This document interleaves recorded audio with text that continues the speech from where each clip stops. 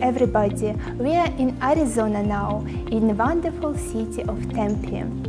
My guest speaker today spent his entire career on doing a scientific research what makes people to say yes to requests.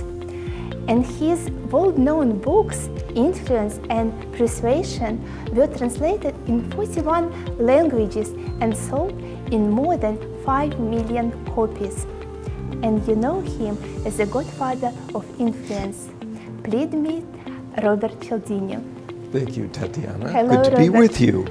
Thank you for accepting the invitation for the interview. So, my first question to you. About 35 years ago, you wrote this world bestseller, Influence. And in that book, you mentioned 6 universal principles of persuasion. Yes. Could you please remind to our viewers these principles? Surely. First is the principle of reciprocation. Okay. It says that if you want people to give to you, first give to them. Okay. Then they will feel a sense of gratitude, a sense of obligation to give back. For example, there was a study done in a candy shop in Southern California. When customers came in one day, they were given a small piece of chocolate. And they bought 42% more candy than any other day. Okay. So if you give first, you receive. Secondly is the principle of liking. People want to say yes to those they know and like. So you should do something to cause people to like you first before you make a request of them. A simple way is to give them a compliment. Okay. So I'm not sure what the norms are in restaurants for tipping a waiter after a meal. Are they, in the United States, we give 15 to 20% after the meal. We have found that if a waiter compliments a customer on an order and says, oh, that's a good choice, Okay. his tip goes up significantly. Wow. Because people like those who compliment them and then they give to those who they like.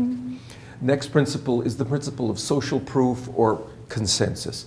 The idea that if you want people to say yes to you, show them that many other people have said yes to you. Right? Okay. So for example, or at least that they have believed or chosen the same thing that you want people to believe or choose. So there was a study done in Beijing, China. Restaurant owners put a little sign, a little mark next to certain items on the menu. And that little mark caused people to buy those items 13 to 20% higher rates. What did the mark say? This is one of our most popular items. Okay. That's all. And it was true.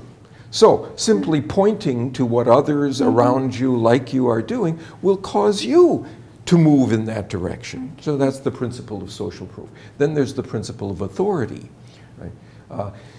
You can get people to move in your direction if you can show them evidence that experts, authorities on the topic, have said that this is a good choice to move in your direction. So for example, the Bose Acoustics Corporation, which sells high-end audio equipment in the United States, had an ad for a new product.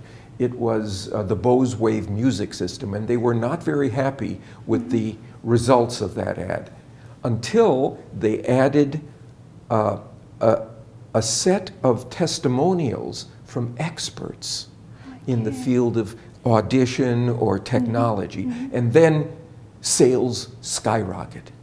So if we can collect information about what the authorities are doing and present that before we present our case, we will be more successful. Right? Wow. A fifth principle is the principle of scarcity. People will say yes to you more if you can show them that what you have is scarce or rare or unique or even just dwindling in availability. They'll want it more. So there was an international supermarket chain that did a study of all the different promotions that they used to sell products over the years. And there was one that was by far the most successful. If they wrote on a little card below items on the shelf, only 3 items per customer. Oh. They got the most response from them. So what's scarce is attractive. And then finally is commitment and consistency. People want to be consistent with what they have already said or done. There was a study done in Chicago, here in the United States, by a restaurant owner. He had a problem. People who would call and book a table, and then they wouldn't appear for it. They wouldn't call ahead to cancel.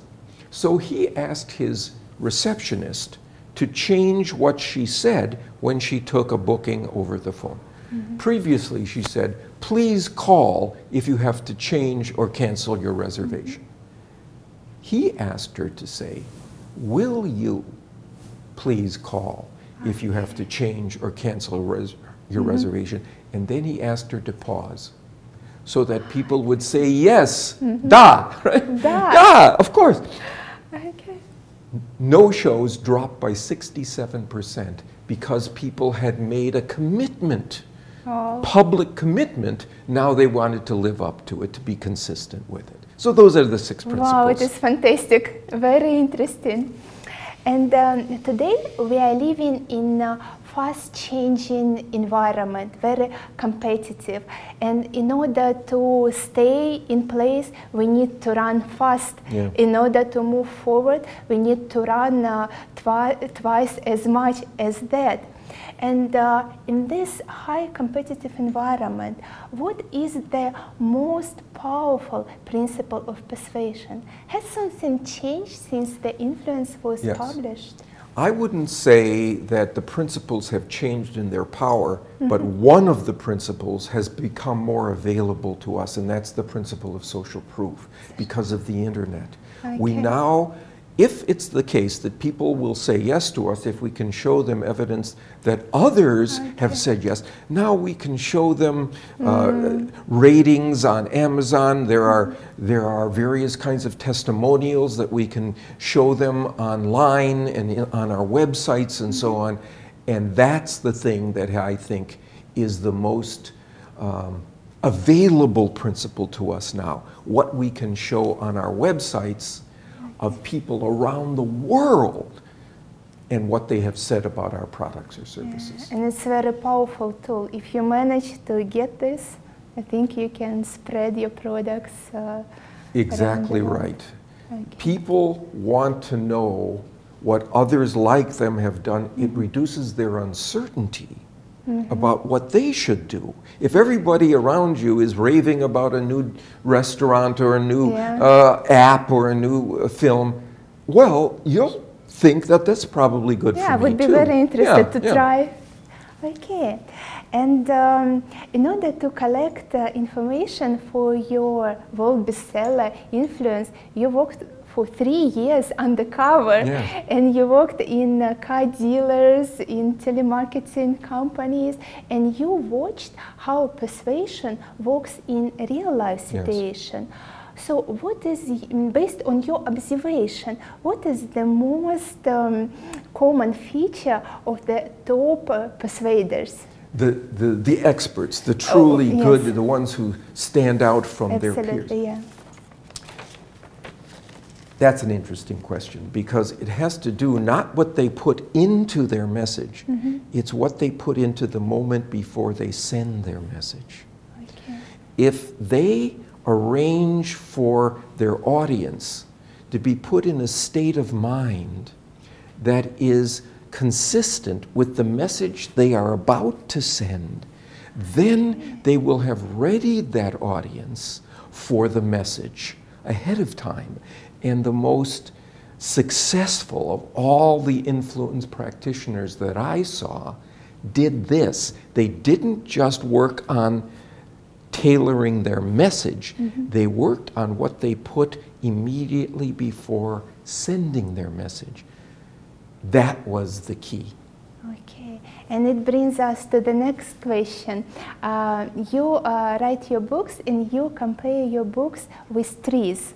So first you planted influence, and like after 30 or 32 years after, you planted persuasion. Persuasion, yes. So, and can you also explain just a bit in more details how persuasion works and how is it possible to bring people to yes before they even know what is in your message? Yeah. How is it possible? So that's this idea that we were talking about a minute ago of what the truly excellent persuaders did. It was that they, of course, used the 6 principles in their message, but they did something first. They put people in mind of, they drew attention to an idea that would later be in their message. And this is how it's possible to get people to agree with a message before they experience it. Right? It sounds like some sort of magic, right? It isn't. It's solid behavioral science because, for one thing, the communicator knows what will be in his or her message before it is sent. So the communicator can put people in a state of mind that is consistent with the message that they are about to hear, and they will be more ready for it as a consequence. Okay. And can you give an example from your personal life how you use persuasion to save you in a challenging situation? I'll give you 2 examples. Okay. One comes from a research study that shows how this works. It was done by an online furniture store.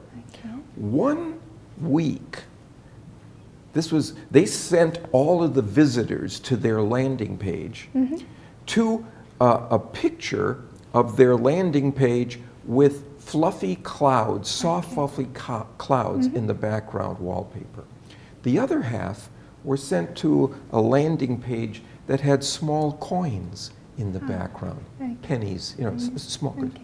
Those people who, the first thing they saw on the website was soft, fluffy clouds, chose to purchase more comfortable furniture. Because it's like comfort. It's because comfort was put in their mind.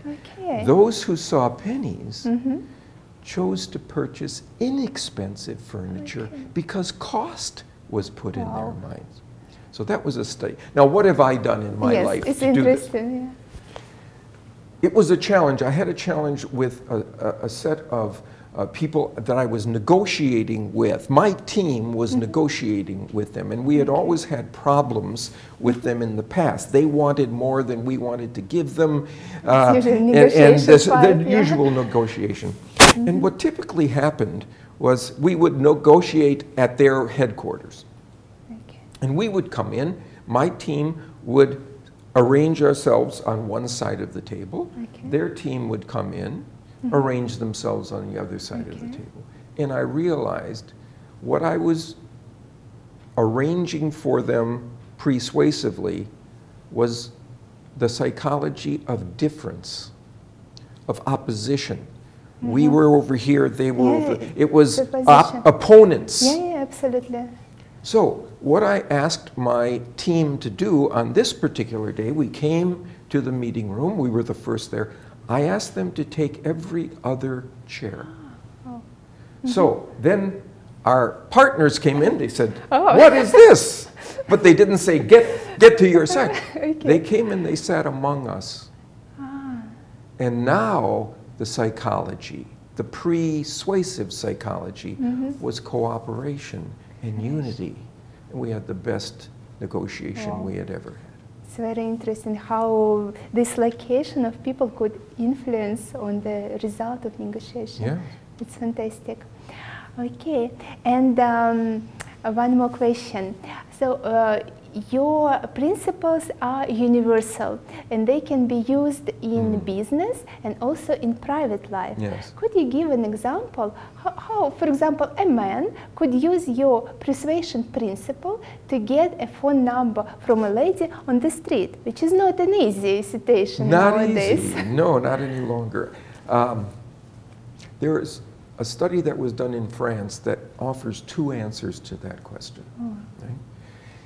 So if there's a young woman walking down the street and this young man would like to ask her for her phone number, he should wait until she passes a flower shop. Okay. Why? Why? Because flowers are associated with romance. And research done in France, Marseille, found that he will be twice as effective getting her phone number if he asks her when flowers are in her mind. Okay. Romance. That was one study. There's another study they also did. This time, they had the young man walk up and ask for her phone number. He said, I think you're very pretty. I wonder if you would give me your phone number so I can call you for a date, just as in the previous study. But this time he was carrying something that increased his success double. A guitar case. Oh. Why? Because music is associated with romance. Fantastic. So, if you put in a person's mind an idea that's associated with your goal before you ask for your goal, by the way, this also works for young women who would like a man to ask her for a date. Okay, I'll take my pen now. Yeah. Okay. Do you have speed dating in Russia, the idea of speed dating? Yes. Yes. Yeah. So there was a study in which young women were coached, they were trained to imitate the speech and body language of the man that they were talking to on this speed date. Right? If they did that, they were rated more attractive and they were contacted significantly more often for a date because there was a simpatico. There was a connection, similarity, similarity of speech, similarity of body posture. It's fantastic. You have so many interesting examples, and all your books, they are based on science, on scientific research. Yes. And could you tell us the example, your favorite one, the example which made the most impression on you? I do have one that I consider especially powerful because it has to do with a conflict that has been so stubborn, no one has been able to resolve it, and that is the conflict on the West Bank of Israel between the Palestinians and the Israelis, right? Decades-long conflict. No one's been able to reduce that conflict. Well, there's a researcher named Lee Ross at Stanford University. He went to the Middle East and he had an experiment in which he brought in Israelis and Palestinians and he said, I'm going to give you a certain amount of money and it's your task to negotiate to see how much of it goes to Palestine and how much of it goes to Israel on the West Bank. The Israelis wanted the money for security and defense. The Palestinians wanted the money for education and food and so on. And when they would negotiate, the great majority of the time, 65% of the time, they could not come to an answer, and so no one won. Nobody got any money. Okay. Oh. So they took money from their own people so that their enemies or their opponents would not get more money. No one got money unless the researchers did one thing. Before the negotiations began, they said to both sides, this will be a difficult negotiation, but I can tell you that in the past, most of our teams have come to an agreement, even though that wasn't true, but just told them there's social proof for the idea that a negotiation can be agreed on, right? So now, instead of only 35% of the time was there a successful negotiation. Now 75% of the time. Such a race. Social proof. People decide, if other people can do it, like me, then I can do it too. Okay. It's very interesting. So many interesting things. Thank you very much. And we could talk, I think, forever. I think we could. And I would like to ask you, so you have two fantastic books, Influence and Persuasion, but where else we can learn from you? Where can we get information? Do you have courses? So where can we learn from you? We do have courses. We have a 2-day workshop called the Principles of Persuasion Workshop. And we have a website, influenceatwork.com. Influence at Work is all one word. .com, and there you can find all kinds of things that we have available. Okay, excellent. Thank you very much, Robert. At the end of the interview, I can't let you go without signing these two fantastic books, Persuasion and Influence. You know, I love them both. And if I have to choose, I wouldn't be able to do so. These books, they are really changing lives, and they not only skyrocket your profit, but they skyrocket your life. Well, that makes me feel great in my heart. It's my pleasure. Could you please sign them from me? Yes, of course.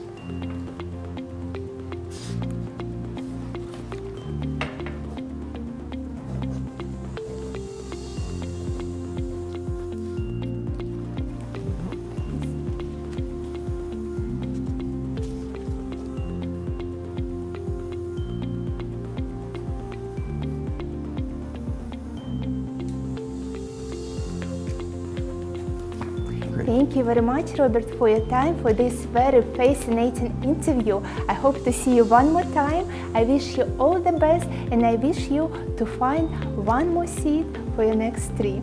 We are waiting for this tree. All right, great. Thank you. Thank you.